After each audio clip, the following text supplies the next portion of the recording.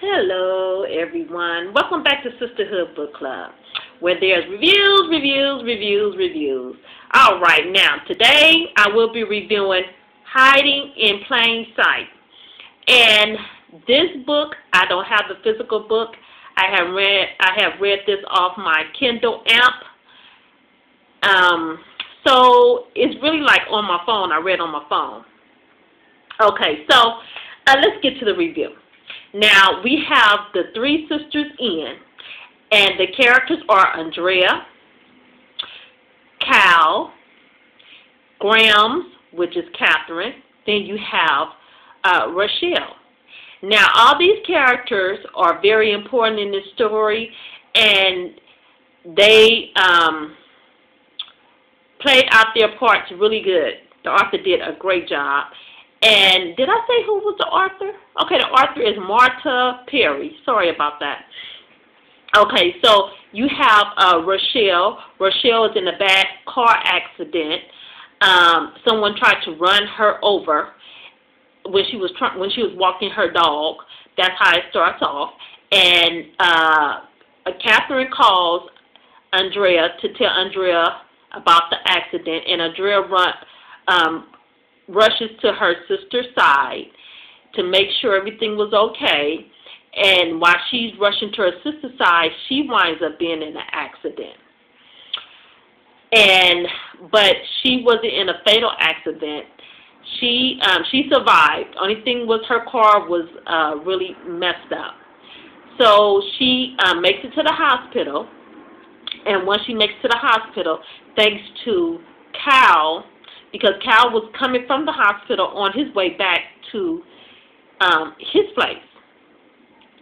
And that's where he's seen the car in the ditch. So thanks to Cal, that Andrea made it out safely. And so once Andrea makes it to the hospital, she comes, she reminisces with her sister, and then her sister tells her about the three sisters' inn. She didn't have the slightest idea about the inn because she don't live in the little town they live in. She lives by herself. She has her own office. She's a businesswoman. So now she's upset about Catherine and her sister not telling her about this special project, because it is called the Three Sisters Inn. So it's going to be a bed and breakfast inn. So now she's trying to figure out, because Rochelle tells her, I need your help. Gramps needs your help now, because we're going to open in like a week. So can you put your life on hold and come help us? So now Andrea is like, battling, saying, okay, I can take a long leave from my job, but I might lose my job because my boss don't go for that.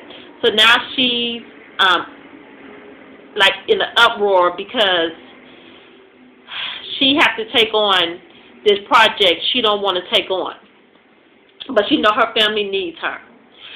Now she makes it back to the inn to find, her Grams is asleep, and so she sees her the next day, and they discuss what is going on, and her Catherine is happy that she's going to take a leave from her job, but Catherine is not coming straightforward with her about the financial wise and just a whole lot of stuff. She's not coming clean with her, but she wants her to help her. So, instead of, Andrea asking like a lot of questions, but she knows that her Grams is not going to come clean. So she goes to her grandfather, best friend, which is Nick, and asks him a whole lot of questions. And Nick comes clean because with her, because he's very worried about Catherine financially and all that. So he comes clean with her and tells her that what Catherine told Andrea, financially wise, she's not capable of opening the end right and keeping the end and things like that. So now Andrea is like, okay, now I have to some kind of way, you know, either end this or take over. So when she approached Catherine about ending the situation, Catherine tells her no, that's not happening. So that leaves, you know, Andrea to the point where saying, okay, now I have to step in and I have to take over the situation because Rochelle is not able to do anything. So by her being a business person, businesswoman that she is, she knows the ins and outs of opening and financially and all that stuff, keeping the books and all that. She knows how to do all that. So they're good to go with that part. Now then you have the distractions, which already have happened. You know, Rochelle has been almost killed. So someone is actually don't want the end to open. Then you have this fire with their neighbor. Emma tries to cook something, and the pilot is blew out, and when she opens the door, the fire hits her in the face. Then you have someone trying to cripple Andrea. She was looking for the legends of the books of her grandfather to find out financially wise what was going on. Someone tried to close her in a closet. And then you have, oh my goodness, then you have, it's a whole lot of stuff that was going on. They was trying to destroy. Then they had tried to run. Oh, and then they had a prowler. It was a burglar. He went into the farmhouse, and they had to put lights up, and some stuff was, you know, stolen out the barn, and oh my goodness. And then someone tried to run down Andrea. They tried to take out Cal, and it's just a whole lot of stuff going on, and it's a mystery because you're trying to figure out who is trying to destroy this. Someone, Andrea brought everything up to date, put everything on the computer how it should, you know, financial, the booking. She was even building a website. Someone snuck in and canceled their appointments because it was going to open like in a week, and they canceled the appointments, and it just was a whole lot of stuff going on. I enjoyed the book.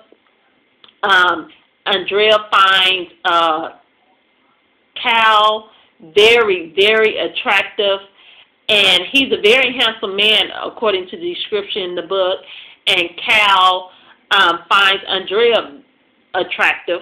So that's a distraction. And Andrea can't, she's always been by herself. So this is something new to her as far as, because she never liked, you know, never, well, the business she's in, she really don't have time to date and things like this. So this is something new for her with that situation.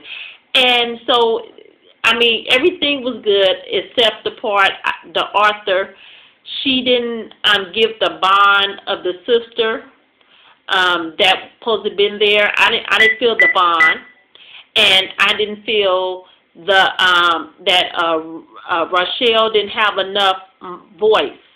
She was in the book, but she wasn't in there enough, and she didn't have enough voice. So it was a really good book, everyone. So I give this book 5 out of 5 stars, and like I said, the book is Hiding in Plain Sight by Marta Perry, and I will show you at the end of the video exactly how the book itself looks. Okay, so bye-bye, God bless, and I will be coming back again real soon. Bye-bye.